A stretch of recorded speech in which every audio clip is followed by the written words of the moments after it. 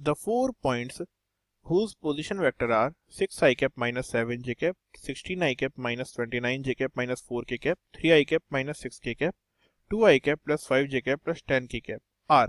तो हमें बताना है ये कोप्लेनर कोलिनियर किस टाइप के पोजीशंस हैं। तो सबसे पहले अगर मैं हर पोजीशन को बोल देता हूँ, कुछ नेम देता हूँ। लेट्स से जैसे फर्स्ट पोजीशन है मेरे पास में ए, तो इसे बोल दिया मैंने ए is what 6 I cap minus 7 j cap।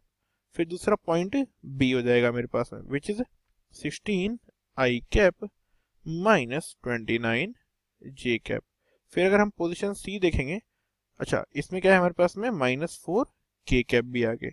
फिर आएगा 3 I cap minus 6 k cap and position D क्या है मेरे पास में, यह है 2 I cap plus 5 j cap plus 10 k cap।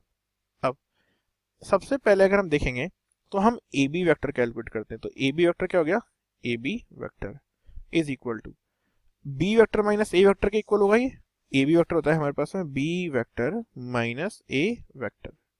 तो ये देगा 16 I cap minus 6 I cap is 10 I cap। फिर minus 29 j cap minus minus 7 j cap is minus 22 j cap and आ जाएगा माइनस ऑफ 4 k cap।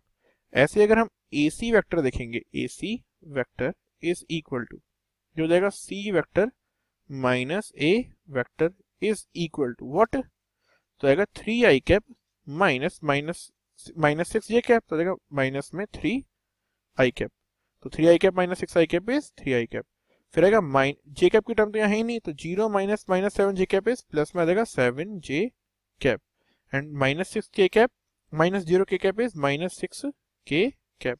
ऐसे ही अगर मैं A D vector भी देखूंगा तो ए डी वेक्टर क्या हो जाएगा, it is equal to 2 I cap minus 6 I cap is minus of 4 I cap, 5 j cap minus minus 7 j cap is 12 j cap and 10 k cap minus 0 k cap is plus में देगा 10 k cap।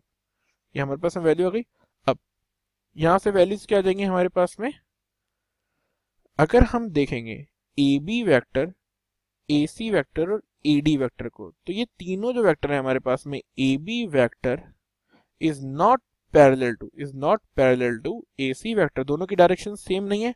अगर A B vector और ए C vector की direction अगर हमारे पास में same नहीं है, ना ही ये ऑपोजिट है, समझ रहे हो चीज को, तो ये दोनों अगर पैरेलल नहीं है, और अगर हम ध्यान से देखेंगे तो ए डी वैक्टर भी पैरेलल नहीं है यहाँ पे, तो अगर ये सारे ही आपस में पैरेलल नहीं है तो हम क्या बोल सकते हैं कि जो ए comma B comma C comma D R non collinear. ठीक है, तो ये जगह नॉन कोलिनियर। अब ये तो हो गया कोलिनियरिटी चेक कि नॉन कोलिनियर है, बट क्या ये चारों पॉइंट कोप्लेनर है, question is this. Let's see. तो कोप्लेनरिटी चेक करने के लिए हम A B vector, A C vector और ए डी वेक्टर से जो बनने वाला पैरेललोपाइड है उसका वॉल्यूम देखते हैं। तो वो कैसे आएगा, डिटर्मिनेंट फॉर्म से। सी, तो ये आ जाएगा मेरे पास में 10 I cap minus 22 j cap minus 4 k cap, तो आ जाएगा 10 माइनस 22 4। फिर आएगा माइनस 3 7 माइनस 6, तो आ जाएगा माइनस 3 7 माइनस 6। फिर आएगा माइनस 4 12 10 माइनस 4 12 10 माइनस 4 12 एंड 10। अब इसको अगर हम सिंप्लीफाई करते हैं, देखते हैं वैल्यू क्या आती है। तो यहां से आएगा मेरे पास में 10 into 7 is 70 and 70 minus minus 72, तो आएगा 10 into 70 minus minus 72 is plus में आ जाएगा 72। फिर आएगा minus of minus 22 is plus 22, then 10 into minus 3 is minus of 30 and minus of 24।